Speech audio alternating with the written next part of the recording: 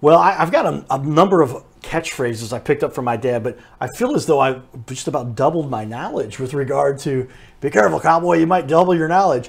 But I've learned a ton here. Listen, Cody and I talked pre-game, post-game, in between innings, if you will. And this guy knows his stuff, man, especially with running a business and everything you got to deal with, how you train your employees and everything that goes into just having a successful business that we all really want. Everybody either wants to work for a successful business or own one.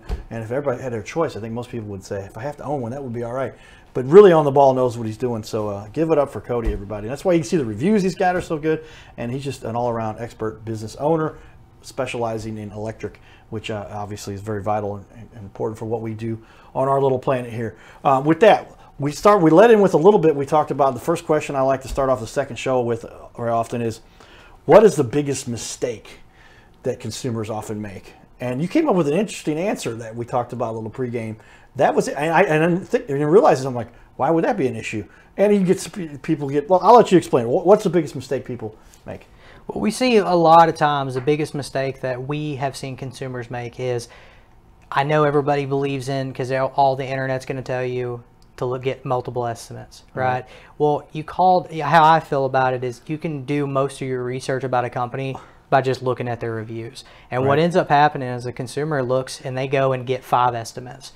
Every single one of these estimates are going to be all way different numbers, and all it does is leave the customer really confused, because they're like, why is this guy cheaper than this guy? Why is this guy, they may go get a chuck in the truck, and that chuck in the truck with no license, no nothing, might be the cheapest guy they get, and then they may go to a huge company and it's absolutely ridiculous pricing, and then they may get a couple more guys in the middle. Then at that point, customers are just really confused, and then you have to explain, hey, this is what you're paying for. You're paying for a 5-star service. We're going to answer the phone when you call every single time. You're paying for big warranties. You're paying for being able to have payment plans or whatever it may be. You're paying for the service is what you're paying for. Because anybody can really do the work. Will they do it efficiently? Will they do it properly? Yeah, that's in the air. But when it comes to actually getting what you pay for, a 5-star premier company like Potts Electric is something that we take pride in, and that's something that is seen all over the internet. Is we make sure that it's done right the first time, and we don't have to worry that anything's going to happen once we leave that job. Yeah, I'm going to put up these reviews again, but take a look, take this seriously, because you want to evaluate somebody. You can do your research, and that's why we do these interviews. And I didn't think about making that point, but when somebody gets to see a professional interview of you and your company talking on a reputable network like you see with ABC in this case, and yeah, because this is a big decision for a lot of people, and you don't just want to go off and willy-nilly pick somebody that you may or may not know too well. But this adds a lot of credibility to people that you will take the time, and we pick people very carefully that we allow to be on our show. So we really are proud of you guys for coming on here to join us, talk about your expertise, and learn from these guys, because they really do know what they're talking about. That reminds me of another quote from Dad. Dad, up there in the baseball stadium in the sky. We're going to spring training here in a couple days for a few days, but there's the saying my dad used to always tell me. It was, cheap can be very expensive. And you had another caveat to that made sense too. Explain that for me, if you would. So I always let people know, when you deal with the workings of the business and dealing with pricing and stuff like that, is always let customers know, you have 3 options. You can have cheap, fast, or good. If it's good and fast, it ain't cheap. If it's cheap and fast, it ain't good. So it just, you only get to pick 2 of those, because at the end of the day, if you want it done right and professionally, it's not going to be a fast, it's not going to be a cheap job, essentially. So, we want to make sure that we're giving the customer the best prices possible, but at the same time, we have to make sure that we're covering our butt, because we are a flat rate company. So we don't charge by the hour like most companies get in there and they might say, hey, it's going to be X amount of dollars an hour. Well, how easy would it be to just sit there and milk a clock? Right. Versus us, we're flat rate, upfront costing. Here's what you pay before we touch anything. Okay. Here's what you pay. You're able to sign that agreement. Nothing changes. No price changes. Once you sign that agreement, if we run into problems, we take care of it, and we don't charge you more money. Customers get on there and review about that too, and they absolutely love that. Well, that's key to this, because a lot of people, their budget's set, and they have to come up with extra money. They're like, wow, how did that come about? Why didn't we foresee that? Oh, I didn't realize that this problem here, this closet had an extra, whatever the explanation may be. But stay on the ball and give them that up front. So it's not an hourly rate. Yeah, you get the hourly rate, you're talking probably $100, $150 an hour. More than that, somebody's going to ever do for any kind of electrical work, and it can get to be very expensive. So you're saying if you get multiple estimates, that's fine, except that now you really got to decipher what's going on there, and the average person is probably not going to be able to figure out what the difference is between. Well, that's when people make mistakes, is because they get confused and they're like, okay, let's just go with the lower options because it looks better on paper. But you know, I always tell my customers, I hate for you to find out we're the right company for you the wrong way. So that seems to be, it happens here and there. Lately, I'll be honest, it doesn't happen as much anymore. People know who they're calling. They know who we are when we come out there. They know we're going to give them, you know, one of our core values is integrity, you know, and that's doing the right thing when no one's looking. So that's something that we pride ourselves on. And, you know, I think people have been able to see that. And, you know, going forward, it's been a lot. People know when they call us, hey, this is the company I want because so-and-so has told them about us or whatever it may be. Yeah. Well, word spreads fast, and you know, over almost 800 reviews with everything you guys have. Is it more than that? That you and with just coming around 4 years in business, but 12 years in the industry, and just somebody that really knows what they're doing here. Well, with that, I always like to ask them, how has technology changed the way? Because electricity is pretty much, electricity is either there or it's not. But now you've got USB, and you've got multiple outlets, and you've got big power things you need to put on there. How has the technology changed that you have had to adapt? You talk about you send your guys to training. You spend a lot of money on training to get to the latest trends in electrical resources. Tell me about that. So we send our guys all over the country. I mean, whether that be Florida, whether that be New York, whether that be Minnesota, we send our guys to, I make sure that you know, and it costs the company a lot of money to shut it down for a day or two to send everybody to these trainings. But I feel like to give my customers the absolute best service possible, this is what I have to do. I have to keep my guys up to code, up to date with everything going on, and making sure that they're trained and they're giving a customer a 5-star experience every single time.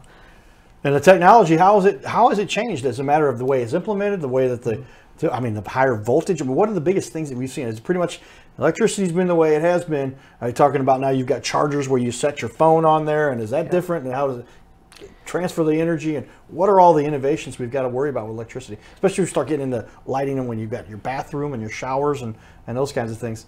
How complicated can this get? It can get very complicated, especially when you're trying to calculate like lumens and stuff like that. Like what are we actually trying to get out of this, right? Like how bright do you want your kitchen, right? It's just, you know, we get a little bit more in depth than just, hey, let me throw a couple lights in there and call it good. You know, we're going to be more in depth of like, how bright do you want your kitchen? Do you want it on dimmers? You know, when you're talking about chargers and stuff, you know, we go into houses all the time where we see people have you know, the 6-prong extended outlets where you can plug a bunch of stuff into, the surge protection outlets that you plug into, and they have these things tapped on tapped on tapped, 100 things plugged into daisy chained, because they got 2 outlets in their bedroom, and so they want to put this thing in here and plug everything in, chargers, everything, and then they wonder, you know, why is this smoking? Like you know, these chargers and stuff, man, these things that, you know, you start adding 10 of them to one deal, there's an issue. Your laptop charger, you know, the biggest innovations I would say would be car chargers, though. That would be the biggest thing that's been coming over the last few years that has been really kicking off is these car chargers. I mean, it's every day we're doing car chargers for people. And that's a huge load demand on your panel for sure. Is that a standard 240 or what's a normal car charger? What is it when Florida have that installed? Is it? Most of the time people are going to choose something that's going to be a little bit more. It's going to charge their car faster, right? Because you could plug into a 120. There's plenty of adapters that do that, but it might take 24 hours to charge your car. Versus you get a 50 amp circuit, which is a 240, and get a new circuit out there ran, and we've been installing them on disconnects so that way everything is safe and brought up to code on that end, because it is a direct current. It's going to be a it's nonstop. It's running voltage through nonstop, you know, so we want to make sure that we're doing those safely. But that would be the biggest amp draw that people are adding here lately, other than like maybe your hot tub or your pool. But that's what's been happening a lot lately. We've been installing those a lot. And it's important to get those up to code, like you mentioned, because how often does that have something? Well, my brother-in-law can do this, but if he anything comes of issue, you burn the house down, the insurance company comes back and says, sorry, you're going to build your own house now because you didn't get this done. That we tracked back that this thing was not installed correctly or professionally. That's why it's very important to have a licensed company get a permit. So anything we do, we're getting a permit. We're going to have the county come look at it and sign off on it, because that's just the way you want to do any kind of job in your house. When it comes to electrical, is, you know, just make sure it's a licensed, bond insured company and they're pulling a permit. And I think that would be your best bet on anything. Yeah, because a permit's really protecting you, right? Because you want to make sure that somebody says, hey, this thing has been done. You talked about these days, they've gotten so strict, you can't even change your outlets inside your house without a permit, because you're tapping into electrical. Just a couple wires got to be undone there. But, you know, I've blown a couple outlets in my house, and we just don't use that outlet anymore. But if you want to have that thing changed, you might have to get a permit to do that. Yeah, absolutely. A lot of counties are switching over to that. I mean, it's been... every code cycle that comes out, there's new codes that are being implemented, and every single day, you know, where they come up with these codes based off of experiences, based off of what's the most safe way to make sure that these houses don't burn down or there's not major issues. You know, these codes don't just, you know, they don't just fly up. They're built off of experiences and what we can do to make a safer environment. So, you know, we make sure we implement the current code standards. Yeah, that's true, because in the United States, we've been fortunate. We set a high standard. Yeah. You hear about these other third world countries, et cetera, where the whole town burnt down, or the electrical or the water or the building structure, and just we held a high standard here. And we have buildings in this country now that are 200 and 300 or more years old, because they were built with such sturdy and high guidelines. Electricity, though, I mean, I just think about my parents own a house. My dad passed to the next level. My mom has it. I've been working with her on it. It's a nice, beautiful house, old Victorian home in Fayette, Missouri, and we're going to turn it into an Airbnb also, I believe. And but some of the electrical stuff, they've run it after. They didn't have electricity when they built this house in 1845. So now you've got to have electrical added retro, if you will. And so they're putting it in the what kind of pipe are those? Aluminum pipes? What kind of pipes are they running these things in? And you can see them sometimes inside the walls. But those are things. I mean, gosh, you got to have electricity. What's the best way to manage something like that? I mean, what you're talking about is EMT, and you know, that's something that, you know, if we can, most of the time when an old house like that, you're talking about mortar. I mean, you're talking about a well, it's got brick inside the house. Yeah, it's got brick inside the house, and a lot of time you're dealing with plaster. Plaster and lath, so that's something you don't want to mess with if you can be avoided. Like, a lot of times we'll add surface mounted stuff, just because I tell people it's very difficult to find somebody who can patch plaster. Like, it's not something you could just, you got to know what you're doing to patch plaster. So, you know, that's a tough one. Yeah, most of the time they do install the tubing, just because they don't want to cut holes in plaster and stuff like that. And then if you can't, because it's brick, obviously there's nothing you can do. You can't cut holes out and run wire inside brick. So, yeah, no, this house has brick inside the house. I promise, if there's ever the apocalypse or anything crazy goes to happen, you're good. We're going down there, because they can bomb the heck out of it. Yeah. Thick brick walls on the outside, on the inside. But that's just part of what you deal with in the older houses. And in St. Charles, St. Louis City, areas, you got a lot of older houses, I guess, out there, and you run into that periodically. You've got to come in and retrofit. Another way to do it. What kind of tubing is that? Is it metal or is it aluminum? What kind metal. What are those made out of? So it's metallic tubing. Okay. So it's metal. It's basically, that's our only way to do it in those old houses that are all brick, or they're all like, you know, they're whatever the walls. If we can't get inside the walls, we have to run tubing. I mean, it's just it is what it is. So we try not to, but you know, in those situations we have to. Well, I can only imagine there's a lot of that has to be done these days. There's a ton of it on older houses, and just get anything you said. I mean, amazing. Back as early as 1990, not that they had brick walls at that time, but the wires in there can be worn, and just the breakers aren't powerful enough. So, ladies and gentlemen, find yourself an expert right here, Cody Potts, and make sure you call these guys to get this done for yourself, because you don't want to second guess. You don't want to halfway do this right. You want to make sure you get it done right the first time.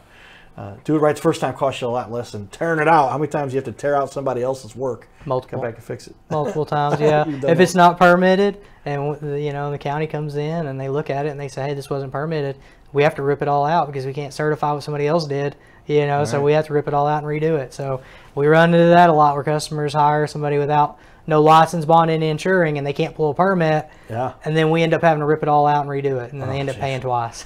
Yeah, it's a lot more Yeah. expense added there, everybody, that you don't want to have to do. Well, tell me a time that you've got so many reviews. I could just go through a number of your reviews, but give me an example of somebody where you really had to go out of your way to help somebody. You found they were in a tough situation. Maybe they had somebody that didn't pull the permits, or they just kind of did it. The brother-in-law thing we joke about. Yep. But you had to come through and help somebody. Give me an example of that, if you would. Okay, so I think of several of them that we've done now that other companies have made some mistakes on. One in particular I'm thinking of is a client of ours. I'll just say her, Ashley, and she had a customer, or she had a company come in and they could not pass permit, and they ended up having her. She didn't have power for over a year. She had to live with someone else for about a year, and we were able to get that permit finally pulled off of that company and pulled to us, and we had it done within a week. We had it done. Wow, you can imagine somebody can't live in the house because the permits, they were just sitting on it, kind of trying to, Yep. What were they doing? I mean, for a year, Yeah. that's a little expensive because you're paying for one place and you're living with somebody else. Yep. You got to pay to live there. Holy cow, that gets to be a real expensive job. You came in, how quickly did you get that done? About a week. Yeah. Wow. They couldn't pass a permit with through the county, and Ameren wouldn't approve what they were doing, and they just, where they were giving her we'll be out next couple weeks, we'll be out, and then it just kept happening and happening. And, Oh, wow. Yeah, and so we were able to get her taken care of, and she left that review on there as well. Yeah. Well, yeah, if Ameren's not going to approve it, then you're stuck because they are the Yes. ones that provide depending on what part of St. Louis. We're Quiver River where I live, Okay. and it's a little bit different. But still, if they're going to have people to check this thing out, I didn't realize they will come out. The Ameren themselves will come out and look at a job, or do they look at the plans, or how do they determine whether or not something's going to be allowed for them to turn the electricity on? We work with the Ameren engineer, so a lot of stuff that clients don't see behind the scenes is stuff like working with the engineers with Ameren. Like once we do go through with the job or whatever with the customer, we're starting to get on the phone with Ameren and pulling. We have to have certain things approved from Ameren before we can even start the work, and we get on the ball with that and start getting that done. But a lot of times we deal with a lot of Ameren engineering to make sure that it's going to be approved to proper standards before we can even start the work, before we even have another company, the county come out and inspect it and say it's good as well. Okay, well, yeah, you guys are on the ball. Let's say somebody's ready to go. What's the process for somebody? They said, Cody, I want to hire you. What do they do? What's the process for them? So typically how we do it is we go out and we make sure we do like a check out what they're wanting done, make sure that, we're both on the same page of what they're wanting done. We'll do an evaluation, a safety evaluation while we're looking at everything. If we notice anything, we'll just let the client know, hey, just so you know, this is this and this.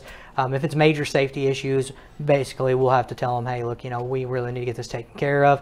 We'll write up 3 or 4 options for them, whatever's the best needs for them and their families, for the best investment for them. We'll write up 3 or 4 options. They say, let's go. Essentially what we do is we get on the ball right then and there to get a permit, get the permit pulled, get the material pulled, and we're usually ready to go within a day or 2. Well, it sounds like you guys have got a pretty slick system there to make sure that people get it done right, because you don't want to cut corners when you're doing electrical stuff. And you can see there, I pulled up the website for everybody to see there, but check it out. Potts Electric, Potts Electric.com, and great information there, easy to get started. Phone number, everything easy for people to find. I also want to show with everybody, you got a lot of great work. You got some panels over here I was checking out. Yes. I'm going to switch over to the other TV wall we've got here, but some generators and then panels. You can see, oh my gosh, let's look at some of these panels, and then just some finish work you've got, and a bunch of reviews here. Pick out one of these and tell me a little bit about it, what's going on here. Okay, we can go to like that right there, that picture. Yep. Okay. That's a melted breaker. That's a melted main breaker. That's Okay. what I was telling you about earlier. A melted main breaker. That's a melted main breaker. That's a main breaker that controls your panel, that controls all the electricity flow inside your entire house. When these things get hot, they start to melt. They start to actually physically melt, and people start smelling fishy smells. They start smelling like burnt plastic, stuff like that. It wasn't my cooking. It was it wasn't the cooking. All right. It wasn't the cooking. It was just an overloaded electrical panel, and this one you could tell was really old, and it was definitely overloaded. Okay, and so that's just, how old is something like that? Can that happen to anybody, I guess, depending on what kind of load they're putting on? That's a Challenger panel, so that one's from the 90s. Okay, from the 90s. I just seen the breaker. All right, and you can tell by looking at it. Yeah. I'm just going to hit the next arrow and see what we know. There's your logo, You guys are on the ball with that. Yeah, and gotcha. got some cool logos. But check them out, Pots. Tell me now, this is what kind of a breaker, what kind of a system we got going on here? So this is an old system that we pulled out as well. You can see on the bus bars, they're starting, the colors are discolored, they're changing. And this was probably something, I'm trying to figure out, I mean, we're missing screws on this one. I don't know if this was an abandoned house that we maybe came and remediated. But yeah, you could definitely tell this thing is old. It's definitely wore its course. Those breakers right there, that's also a Challenger breaker. I know it doesn't say it, but it is. Oh yeah, it does on the smaller ones. But yeah, those are, I gotta say that, you know, from the 90s, that was probably one of the main ones that we've been pulling out lately that have been melted. Oh, really? Even older, even more than the ones that are from the 60s and 70s. You know, those happen all the time too, but probably not as much as these do. Well, that's where they got into say, here's how we're going to save money by, and we have a lot of people, a lot of countries around the world, I hear joke about the United States is just a recycle system where they just build something cheap, get it to last a few years, and then come in and get it replaced and buy another one, right? But it doesn't have to be that way. Here's a pretty interesting one. What's going on in here? This is a main distribution center. We did some service work on this. Wow, so there's a lot control going on. Boards and stuff. Yeah. Okay. Yeah, it looks like they could control some nuclear stuff going on there. Yeah. But well, it sounds like you guys have got it covered from top to bottom. Experts to make sure that when you're going to get electrical work done, you do it right. Potts Electric. Man, I wish I had started my company at a young age like yourself. But having the knowledge and expertise that you've got, man, you guys are really on the ball. It's good to see you guys doing great work. So tell me, what's a challenge that you often run into, or a challenge you've run into with your business that we can help people to maybe learn from a little bit, to say, oh man, when we were getting started, we were doing this, or we were this, or we've run into this particular issue, and it made a difference with when you learn from it, of course. How often does that happen? Give me an example of something like that. Biggest one be, and it's the hardest one, but it's the biggest one, is making the right hires. You can have one guy sink your ship. So it's one of those deals that you have to make the right hire. So for us, you know, obviously we're on a different playing field than we were when I started the company. Right. But when I started the company, it was just me. I was working probably 100 hours a week, 7 days a week. I was doing all the installs myself, and eventually we got to a point where I had to keep hiring people. And you know, when you're not able to offer full health insurance, dental, vision, you know, all the good perks and stuff that we offer now, you know, it's really hard to find good people. And I think that's the biggest challenge when you start a company, is finding good people that's going to have your best company, have the company's best interest. Well, there you said it, because yeah, boy, getting good people to work with, I'm very fortunate. Dawn giving you a shout out. We got John working with us now, but Dawn and I've been working together for almost 2 years. And man, I don't know what I would do, but she makes sure. But get somebody solid that you know you can count on, that has the same vision with you, I guess, is kind of where, especially when you're getting started. You'll be on the same page. Make sure that you're all on the same page to make this thing grow the way you want to. That's an important one. We ask that tip from everybody, but you're the first one who brought that one up as an answer. I like that. Well, tell me then, what's a major objection? Is it always price, or what are the questions people normally have? They say, well, I like this, but I have a few questions. What's an objection a lot of times you have to help explain to somebody? A lot of it is price. I mean, we get objections where people are like, well, I wasn't expecting this because I Googled it, you know, and it's like, well, you know, I've got buddies that own companies in Washington right now, and they're charging $10,000 just to change your panel out. They're not paying more for the material. It's just the way that, you know, what is this company offering to their people? Because to get good, genuine people, you have to make sure that you're offering the right benefits and the right stuff. So at the end of the day, you need to make sure that you know, the customer understands, hey, you're getting warranties, you're getting service, you're getting the best. People are actually happy to be there that work for me. They're actually happy to be there versus they're mad when they get to the door, you know. So those are all major things that you know, that we deal with. Well, you see, and a good tip there. I like how you brought up, and I love Google, and we all get a lot of information from Google. But don't try to be Google certified. Don't be the Google expert that's going to come in and tell them how to do their job, because you've done a few YouTube searches and videos with that, and you're going to save money. And end up, people can put themselves in a bad situation where they've got trying to tell somebody, and you're going, I mean, is there ever a time when you say, we're just going to have to walk away from this deal? Oh, absolutely. We're not going to do this. Absolutely. We've had people that it was like a $5,000 or $6,000. It's a huge job, a big job. And people were like, well, I was thinking like $500 because Google said $500. was like, you think any company would actually give them their price book and say, hey guys, this is what you should tell everybody they need to be charging? It's like, well, if they did that, then I feel like they're charging more, and they just kind of set somebody up there, because that doesn't make any sense. Yeah. So yeah, when you start bringing into consideration, we run the same business model that any company really should run, is 50% material and labor, 40% overhead, and 10% profit. Okay. Lights don't stay on if you don't make something. Yeah. So, We all got to make sure. I want to be able to call you years later and say, hey, can you come back and fix this, or upgrade this, or change something else we got to get. Make sure this thing's done right the right way. And those margins are thin, but if you're doing things right by volume, you can make a good living and absolutely, and get some work down here. So stay in touch with these guys. Cody Potts, owner and founder of Potts Electric here in St. Louis, based out of Fenton, but you're servicing all of St. Fenton's a great location. You get on Highway 44 or 270. You're there. You're everywhere in St. Louis. Right. Pretty quickly, you can help service everybody in quick, fast, and in a hurry, but not quick, fast, and in a hurry. You can't get all three fast. Can't get all three, you get cheap, two. and done right. Sure. As we talked about before. So talk to Cody. He'll make sure to get this done for you the right way. Well, as we finish up here, a couple things I always like to touch on.